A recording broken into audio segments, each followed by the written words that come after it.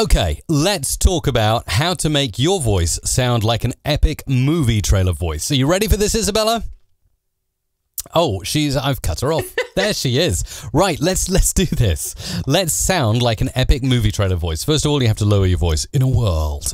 Can you do that? In a world. In a world. In a world. In a world. In a world. Okay. In a world. And let's start recording into our audio editor. So here I'm just going to start a brand new file and say, in a world where jingles sound awesome and Mike always plays the correct jingle, this is a movie coming out in the summer.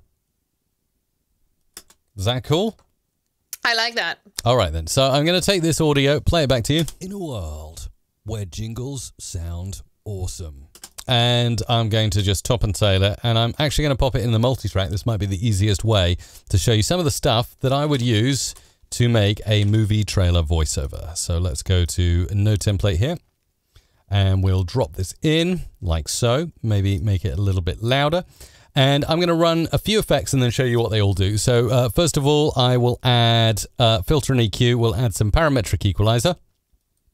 And then we're going to add some dynamics. And all of this will become clear as to what it's doing. And then we're going to add time and pitch shifter. And then we're going to add a final little bit of modulation with the chorus. I'll switch them all off and go through in order. Now I'm going to do this really quickly because I want this to be a quick tutorial that you can follow at home and get things sounding good. Now, first of all, did you know there is a cheat on the parametric equalizer? Yes, you could go through doing what I tell you to do in other videos, like rolling off the highs, rolling off the lows, enhancing the highs, and doing a little bit around here with the mid-range of notching frequencies. Or there's a very nice preset called Vocal Enhancer, which works well on most voices. There's a hack for you, Isabella. Did you know that? The Vocal Enhancer preset on parametric equalizer. It'll work very well for this. In a world. And then in a world. Definitely an increase in the high end there. That's what we want to achieve, but you can't hear much of a difference till you go to the dynamics effect, which is next in the queue. And by the way, these all have to go in order, okay? You have to do these in order to make this movie trailer voice. You can't do the pitching or the chorus first. You have to do the EQ, the dynamics, the pitch, and then the chorus. So next on to dynamics, I'll set it to default. We're just going to switch on a compressor and a limiter, and we are going to very similarly, I'm not going to worry about gating. If you've got noise, background noise problems, other videos on that.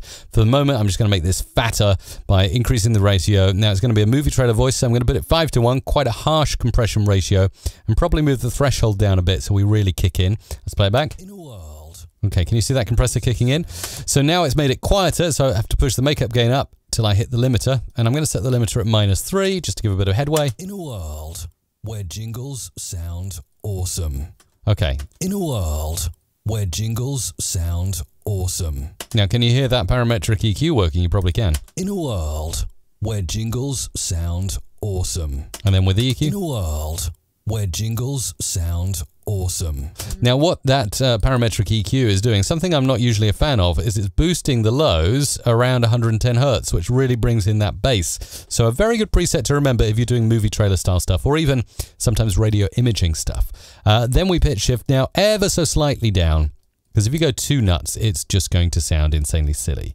So we'll go down 1 semitone and see how that sounds. In a world where jingles sound awesome. Now that's probably too much.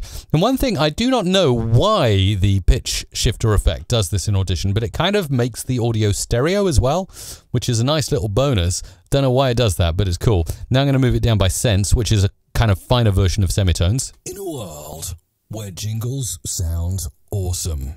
In a world where jingles sound awesome. I'm going to go down by -17 cents, I think. High precision is definitely appreciated.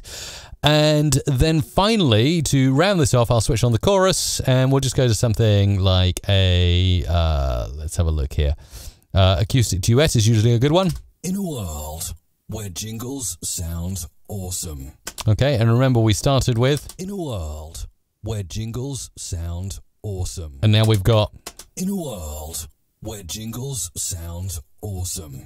What do you think, Iz? I think this is really good, but I have a question to you, may I? Go on.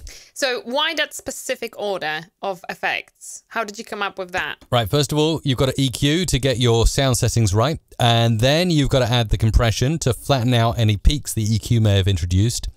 pitching down and any enhancement effects should be done after the basics, and chorus finally should be done last, otherwise your compressor will really interfere with the chorus. So that, in a nutshell, is exactly how you do that and how you make a movie trailer voice. You are